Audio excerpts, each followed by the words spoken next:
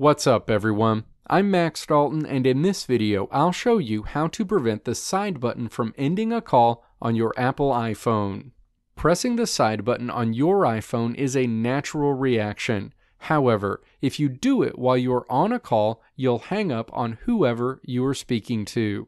Whether you have a bad habit of pressing the side button and hanging up on people, or you keep pressing the side button accidentally and bringing calls to a close, Apple makes it easy to change your settings so the side button will no longer end calls on your iPhone.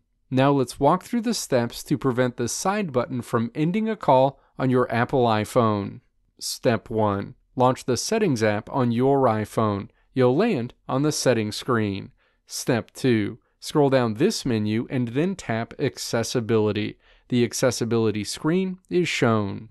Step 3. Navigate to the Physical and Motor section and then tap Touch in this section. The touch screen is displayed. Step 4. Scroll down until you see the option for Prevent Lock to End Call, and then tap the toggle next to that option to turn it on.